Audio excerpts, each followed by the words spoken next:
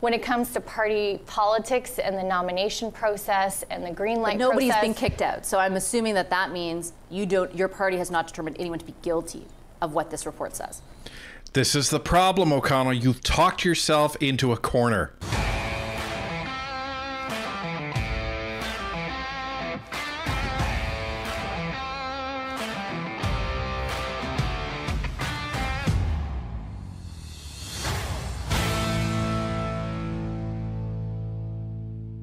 Welcome back to Northern Perspective, everyone. I'm Cypher. And I'm Fox. If you've watched our two videos on the treason, you are up to date. Highly recommend them both if you haven't watched them. But now the MPs have been making their rounds on mainstream media, and they've been asked some questions. So we haven't actually watched this, but we wanted to actually show you this and get a sense of what's going on. So let's get into this. In a statement, the RCMP says in part that it can, quote, confirm there are investigations into a broad range of foreign interference in Canada, including matters which intersect with democratic institutions. The RCMP, the statement goes on to say, though, will not provide comment whether there is an active criminal investigation into any parliamentarian. The report also states China and India are the most prominent perpetrators when it comes to foreign interference in this country. So should Canadians know who these parliamentarians are? Jennifer O'Connell is the Parliamentary Secretary to the Public Safety Minister. Michael Chong is the Conservatives Foreign Affairs Critic. And Alistair McGregor is the NDP's Public Safety Critic. Hi, everybody. Good to have you here today. I appreciate you making the time. Ms. O'Connell, I'll start with you. Okay, I apologize for everything that's about to come out of Ms. O'Connell's mouth, because she's a terrible human being. Yeah, we've heard not very good things about her. We'll just say that. We've also seen not very good things about her when she opens her mouth in committee and on the floor of the House of Commons. Like, I don't know why the Liberals allowed her to go on TV. Personally, I just don't know. But given that Michael Chong is there and he's one of the most respected Conservatives, if not MPs in the House, she's probably going to be tame. I wonder if Michael Chong is going to mention her boo-hoo comment. Anyhow. Your government, as we said in the introduction, has said that it's up to the RCMP or law enforcement more generally to investigate and then pursue charges if it's warranted. But we heard from the director of CSIS this week, who said because of the difficulty of presenting intelligence as evidence or turning it into that in a court of law, there are other avenues through which this should be pursued. For example, somebody can be determined not able to run in a nomination or kicked out of caucus. Why is your government not even allowing for that? Well, in fact, we are allowing for party leaders to get security clearance and be able to read the full unredacted report, which will provide them with additional insight. But the same challenges around intelligence to evidence also exist if there was to somehow be a list of names released without context and ensuring that any sort of intelligence is also corroborated. We think that the rule of law in this country and democracy relies on the fact that there needs to be that evidence, there needs to be that independent investigation. But we are allowing for leaders, and I believe the NDP leader, Jagmeet Singh, as well as Elizabeth May, the Green leader, have agreed to have their security clearance continue and read the full report, and they can make also determinations if it impacts them. Sure. Okay, so there's something very important I want to make sure everybody is clear on. So if you are a MP that serves on the NSICOP committee, or you receive this special security briefing to see the material that NSICOP receives, if you divulge anything or act on anything that you see or hear, you can be thrown in jail. So if, theoretically, Pierre were to get this clearance that the Liberals are pressuring him to get, and then if one of the people on that list was to be Conservative, and then if Pierre was to expel them from caucus, well, Pierre could end up in jail. Right, because he was acting on intelligence provided to him. Right. Now, what that also means is if you had that intelligence and you didn't receive that through NSICOP, you would not be bound by that same penalty. Right. So if, for example, this list of names was given to the public inquiry and Justice Ho passed it along to Pierre, and again, one of those people perhaps was found to be conservative, then Pierre could kick them out of caucus. Then Pierre could have them arrested. Then Pierre could take action. Well, the other thing to that follows from that is if one of the other members of the Liberal cabinet were to release that or say that in the House of Commons, then it's fair game, right? So this is the issue that the Conservatives are battling with. They're like, yeah, so what? Great, I can go in a room and they're going to tell me this. So what? Now I can't even basically even talk about it or act on it if somebody else gives me this information. Well, and this is how you know that Pierre is a man of integrity, because he does not rule out the possibility that perhaps it is one of his guys. And if it is, he wants to be able to act on it. Yeah, he wants to be able to do something about it to protect Canada. So, and this is a way for the Liberals and the NDP, but mainly the Liberals, to be able to try and silence him. And you'll notice the Bloc, they haven't received the briefing either for the exact same reason. So the leader of the Bloc has said, no, I'm not going to do that. But if, of course, Jagmeet is, because whatever. But that's just something you need to keep at the front of your mind as we go through these different weeks, because you're going to hear LeBlanc and all the Liberals constantly bring up this talking point. Why would the leader of the Conservatives not want to, no, that's, clearly he's doing this for partisan reasons. No. Well, and then they'll be like, oh, well, Jagmeet Singh got this special clearance. Why can't Pierre? Yeah, because Jagmeet's an idiot. Well, Jagmeet's only, leader over 24 other people. Plus, I think Jagmeet got it out of ego so he could say, I have this information, nobody else does. So let's continue. So my question, though, is about what your party and your government is doing. And I have questions for the opposition about what their leaders are going to do in a moment. Your leader has read the unredacted report, does know who the MPs are. So far, Canadians have no evidence that your party or your government has pursued any other investigation about the possibility of those MPs or those senators acting as foreign agents. Why not? Well, I wouldn't say that's accurate in the sense that, as the ministers confirmed, the director of CSIS as well, is that this information is in the hands of law enforcement and it's shared there. And it's if actually there not. is There's no confirmation of that. The RCMP won't confirm that. No. And not everything has been referred according to the NZCOP report. Owned in the face.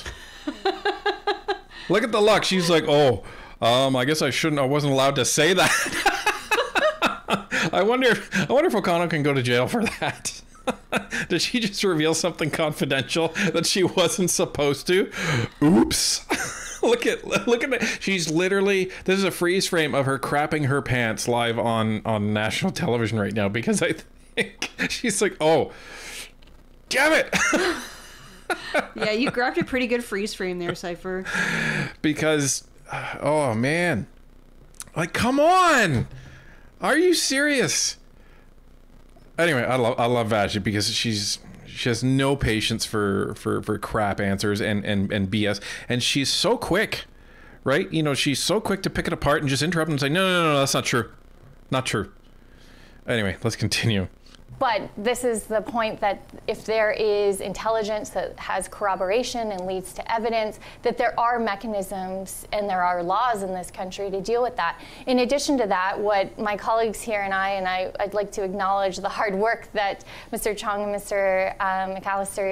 Mr. McGregor is doing on the additional enhancements with C-70 to deal with the CSIS Act, which would actually give us more tools in information sharing in situations like this. So there is action being taken, but it's important to remember that intelligence is like a piece of a puzzle, and that it's the entire puzzle that forms the evidence, and it's something that we have to stay focused on.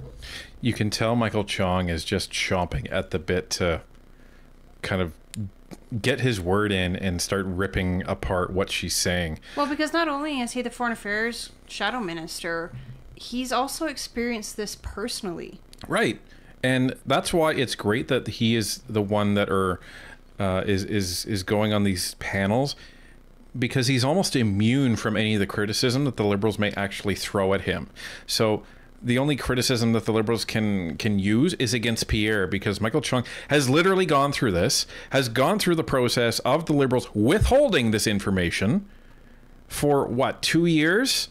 That there were threats made against his family. It's outrageous, and it's amazing that he has the composure not to try and strangle every single one of them. Well, just to be clear, the RCMP actually, prior to C-70 and a whole lot of other things that your government could have, or in the case of some of the advocates should have done, asked for legislative means to be more able to turn intelligence into evidence. That is not part of the new legislation that you introduced, and the RCMP commissioner told me that one-on-one. As far as the bar that is required in order for your party to act at all on the possibility of foreign agents, why is it an evidentiary bar? Why is it that there has to be a conviction or the RCMP make that determination? The Prime Minister had no problem when it came to accusing India of being behind the murder of a Canadian citizen to rely simply on intelligence and say in the House of Commons that I'm sorry, I have to stop it there. Michael Chung's like, yep, thank you. Making my points, no problem. And O'Connell, I agree. She looks nervous as all heck right now because she doesn't have any answers to this. It's funny because Jester kind of suggested to me behind the scenes that maybe O'Connell is there as punishment for her outburst in committee because she's like up against Vashey. That's a really great observation, Jester. That's a really, really good observation. And you might be onto something here, because why would, you don't see any of the front benchers in front of Vashey on this issue right now. Yeah, and you don't really see them in front of Vashey too often. Right. It's only when they, have to go in front of them just to speak to something. So that's very interesting. But if you just look at O'Connell's body language, she does not look happy to be there. that's the case. I don't think anybody suggested that the party can't take measures when it comes to serious allegations. And okay, that's a big problem that she's saying that now, because she's saying, okay, well, we can, we just won't. That's a big, big boo-boo by Boo-hoo McConnell. That's going to be a problem for them. Yeah, that is going to be a problem. I don't think anybody suggested that it would require criminal charges. You did. There are party mechanisms to do so. It's something that would have to be based, though, on corroborated evidence and intelligence, and a determination can be made. But these pieces are also moving as more information becomes available. And I think that it is incumbent on everybody to take this seriously and to look at processes to put in place measures when there are serious allegations. Just very quickly before I move on to your colleagues, am I to infer from that your party has investigated this, that you have looked into the possibility of there being foreign agents and determined that there are not? Because I'm not clear. You at first did say it has to go to law enforcement. Now you're saying there's other mechanisms. Have you pursued any of them? No, what I said earlier was that to the calls to release names without caveats, without context, is something that in this country we rely on the rule of law. When it comes to party politics and the nomination process and the green light process, nobody's been kicked out, so I'm assuming that means your party has not determined anyone to be guilty of what this report says. This is the problem, O'Connell. You've talked yourself into a corner. Look at the look on her face. She's just like, oh, crap! Man. Insert beat parliamentary language or unparliamentary language here. Right here, she's like, oh, crap.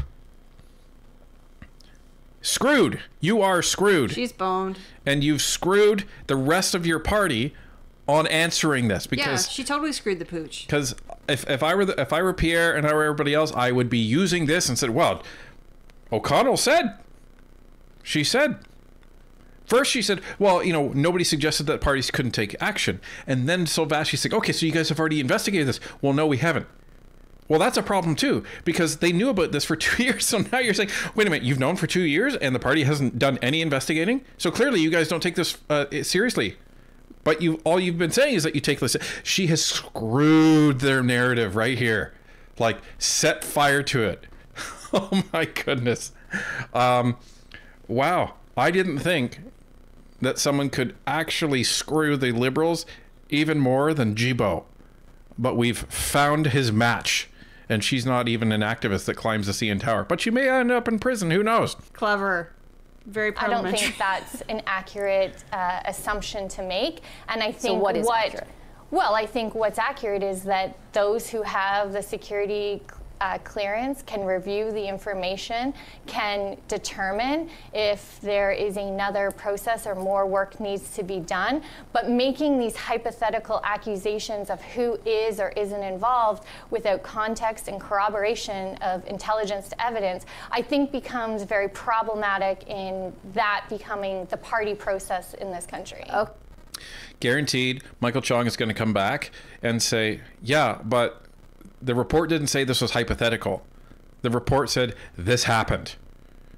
Because that's exactly what the report said. There was no alleged, there was no reportedly, there was no maybe, there was no hypothetically. It was, this is what happened. Okay, I'll circle back to that in a moment. I want to bring Mr. Chong into the conversation because you heard Ms. O'Connell talk about, I think, what was referenced this week in testimony from both the NSIA, the National Security Advisor to the Prime Minister, and the head of CSIS, both of whom essentially said just because your leader is briefed on this intelligence does not mean that he can't act. In fact, it means he could act on that information.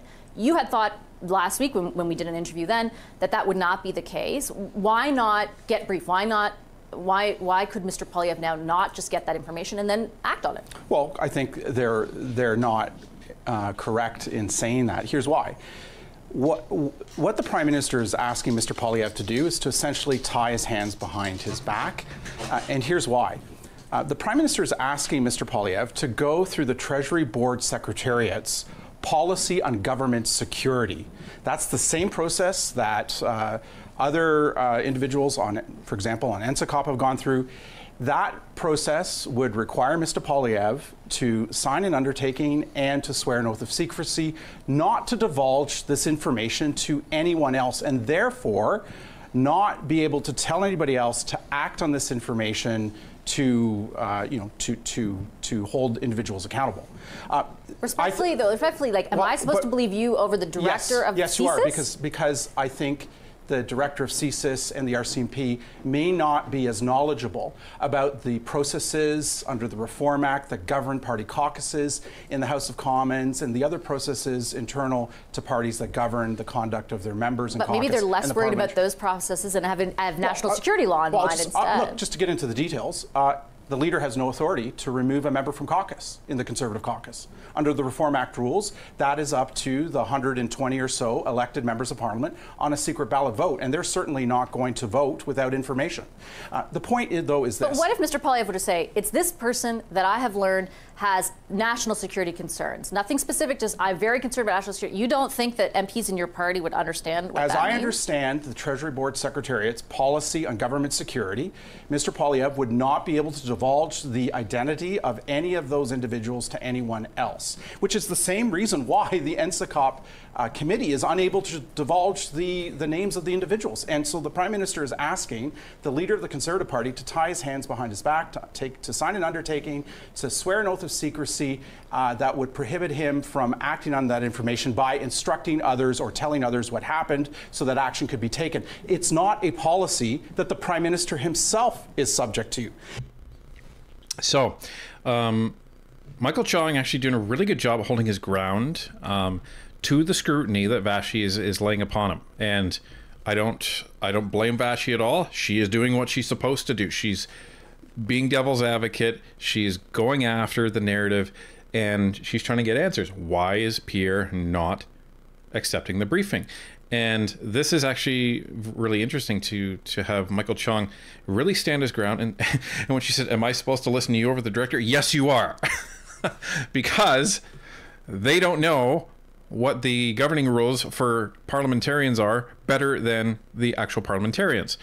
And him actually bringing up the fact that Pierre would be sworn to something that the Prime Minister would not be, that's pretty sketchy. That's concerning because the job of the leader of the opposition and the opposition as a whole is to hold the government to account. And if he can't do that, if Pierre can't do that because, he's tied his hands behind his back, as Michael Chong has said, then how is that good for Canadians? How can the leader of the opposition hold the government to account if his hands are tied behind his back? He can't. It effectively neuters the official opposition in a really big way, because Pierre is their strongest advocate. right? Pierre is their strongest speaker. He's their secret weapon. Well, there's not so secret weapon. So this is a really important point that's actually being raised here. So it's a fascinating discussion to follow. Let's see what Vashi says to Chong after this one. And that's why we're calling on the Prime Minister to publicly release the names of those parliamentarians who knowingly and wittingly assisted a foreign state to the detriment of Canada and its people. But they're accused Prime Minister, of that. We don't know that that's the same thing as it happened. No, for sure. They are. And to throw their names out there, Here comes someone of treason. It's exactly what the Prime Minister did last September when he revealed classified information about another foreign interference threat. Well, we didn't criticize. I challenged Ms. O'Connell on the same point. We didn't criticize him. We didn't criticize the government for releasing that information. We criticized the government for the way in which they handled the release of that information. That's the fine point. I remember the criticism standing. Why make it public in this way without meeting a specific bar? This is just intelligence. But that did not concern the conduct of a member of the House of Commons. And these allegations, this information, concerns the conduct of several members of Parliament in the last Parliament and in the current Parliament. And the threshold for being a member of Parliament should not be that you committed a criminal offence against the interests of the people of Canada. It should be a bar that says that you owe a duty to your constituents and to the people of Canada. And clearly, that bar was violated when members of the House conveyed confidential information to foreign intelligence officers and to a foreign state. I think it's serious. That's why I wanted to do this panel. I don't disagree with that anyway. Mr. I'll get you in a second, Mr. McGregor. But I think I stopped it too soon. But just on the point of whether or not, like, I understand that you have a view of what happens when Pierre Poilievre is briefed. The accusation from the government is essentially he doesn't want to be briefed because he wants to make this political. Do you have, I mean, I'm just asking you to respond. Is it worth a conversation with Mr. Vigneault? Is it worth a conversation with the NSIA to discuss why their interpretation is you can act and why yours is not? We have been anything but political or partisan on this issue. We have never raised the issue of the member for Don Valley North in Parliament till the reports that have come out recently. We have never suggested that any other member of Parliament of any particular party is responsible for these foreign interference threat activities. The fact of the matter is this.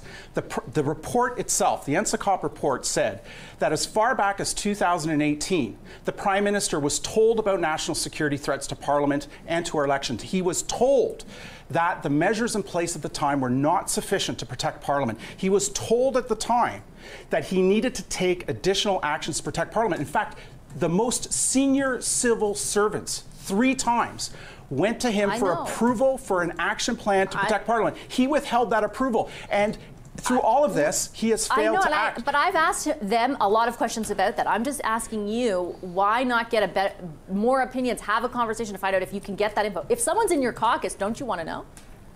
We want to know the names of the members of Parliament who colluded with foreign states to the detriment of Canada. We want those names public. We want them public now. And those people, regardless of the caucus in which they sit, need to be held accountable. And that needs to happen now. We're calling for the release of all those names. Okay, Mr. Rick. I don't think I've seen Chong that fired up. And, you know, that's the thing. When Chong gets this animated, this isn't a show.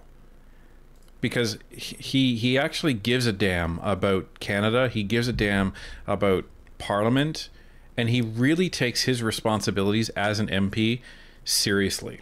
Well, it's because he's been on the receiving end of foreign interference. Well, I think that's just part of it. Like, because he was like this way before, right? But it makes me that much more confident that he is the shadow minister for foreign affairs. You know, this is the exact right guy for the job. And anyone that is in his riding, which is Wellington Halton Hills, you have a dynamite MP. If you're in his riding, like, I would be so proud if I was a constituent in that riding, and he went on a bit of a tirade there, but rightfully so, and it's basically like, are you kidding? Like, the Prime Minister knew about this stuff for all this time and did nothing, and you know, and Vashi coming back to the question, as she should, well, so does this not mean that you would want to know who in your caucus is a problem? Well, this is the thing. Like, if Pierre went through that process, he can't do anything about it. Like, he cannot. So what? Like, it almost, I don't know what's worse. You have, like, imagine if he did this, right? He gets the briefing, finds out one of his shadow ministers was one of the MPs. Let's just say that's a possibility. And then all of a sudden, Pierre magically removes the shadow minister title from that person. You're now an MP. Gee, what do you think everyone is going to think? And in addition to that, Pierre could be charged and thrown in jail because he acted on that intelligence. This is the problem. Yeah, but the Liberals are content to just sit and let these various MPs who have been wittingly assisting foreign governments, they're just happy to let them sit in the House of Commons, in our House of Commons. Right. Because this is our democracy, folks. This belongs to Canadians. And the Liberals are just happy to let foreign influenced MPs sit in it. I want to bring you into this because when Mr. Julian was sitting next to Mr. Chong a few days ago, he was not as certain. He actually was not saying that those names should be named. A few days later, your party released a statement saying we would like the government to find a way to release those names. What changed and why was that not your position initially? I would like to know the names. I mean, I want to take this from the perspective of the Canadian people. Ultimately, they want to go through the next federal election with the confidence that when they are choosing a name on the ballot, that politician has not been compromised by a foreign principle. And look, I think this has got to be a very nuanced conversation, and we have to rise above the partisan fray. Absolutely, I want to know the names. But I take issue with Mr. Chong's assessment of the situation. My leader, Jagmeet Singh, no other federal leader has experienced foreign interference, the consequences of foreign interference like Jagmeet Singh has. It has affected his personal life. This is personal to him. Now, he has received top secret clearance briefings. He is going to receive further briefings in the future. That has not compromised his ability to ask tough questions in the House and take principled positions. So do you believe if he were to find out someone was in the NDP, he could act on that information through those briefings? I believe there are avenues for leaders to act, absolutely. There's a way of doing this. And again, I asked the director of CSIS yesterday at committee whether it was in the interest of the intelligence community that as wide array of parliamentarians were briefed on this as possible, alluding to all leaders. He said, yes, it is in the interest of our democratic system, of the intelligence community, to have as many parliamentarians up to speed on this as possible. Some way we are going to find a way that the Canadian public can have confidence that when they cast a ballot, that person is not compromised by foreign intelligence. To be clear, are you saying that those names should be released publicly, or do you just want party leaders to find them out? I would like to find a way where we one day know their identities, but I again have to respect the fact that our intelligence community may have issues with how that's done. If we can find a process where we take care of that, because I don't want to burn our intelligence sources, I want to respect the hard work that our men and women in CSIS and the RCMP are doing. So I want to find a way, but again, I don't yet have the answer because I don't have that top secret clearance. I just have time for one final question for you. And I was reading through that statement from Mr. Singh. You know, it was clear that he found it incredibly egregious that the Prime Minister has known about this, has known the names, has seen that intelligence since the end of March, and not acted on it. I have to ask you what I think a lot of Canadians will be thinking, which is, if you feel that's so egregious, why do you make sure he stays as Prime Minister? Yeah, that's the question, buddy. That's the question. Because our dear leader wants his pension. Pharmacare, we've done all of these great things, because we're using our power to force this government, and we're holding them account. The NDP's turned itself into a joke party. Yeah. Like, they're going to be the ones that you vote for when you want to throw away your vote. The non-democracy party. Like the Rhino Party. Yeah, it's the non-democracy party is what it is. Well, that's a great question, and I think we are at all times reviewing the agreement to see whether it's serving Canadians. But again, these issues are so fundamental to Canadian democracy, and if they're directly impacting our ability to have a fair election where everyone has confidence in it, I'm not sure now is the time for us to go into an election until we resolve these outstanding issues. But that, I don't think that makes sense to Canadians. So you're okay to keep an agreement in place that keeps somebody at the helm of government whom you think could be allowing for foreign agents to remain in Parliament. Like, how can you square that circle? Props to Michael Chong, though, because he's got a really good poker face.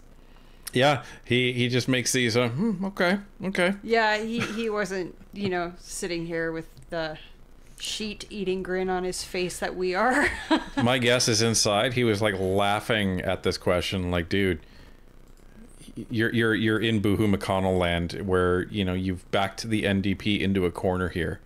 Like, there's no good answer because of what he just said. Easily, because we're using multiple tools at our disposal. Like, let's walk through history here. Jagmeet Singh was the first leader who called forcefully for an inquiry. We got that done.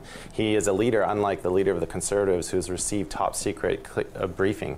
We have been pushing this government through all of the parliamentary tools at our disposal. But you're accusing them of doing nothing on this file. Absolutely. This could be people working on behalf of China and India. And it's valid. And there are important oversight committees and committee of parliamentarians that are doing that work at pulling these threads and trying to get to the truth of the matter. But you're okay if they remain in Parliament and the Prime Minister stays well, the Prime Minister? That's an open question as we go forward, but I think there are a lot of unanswered questions right now that we don't yet have the answers to, and that I would like to pursue before we get to those critical points where we make these very consequential decisions. Okay, I'll leave it on that note. Wow, that was spicy. Here's the thing when it comes to this. The NDP, they are just a post hurdle, and he had no answer. So you're fine. You're fine with parliamentarians just sitting there and the Trudeau government doing nothing. Well, that remains an open question. What?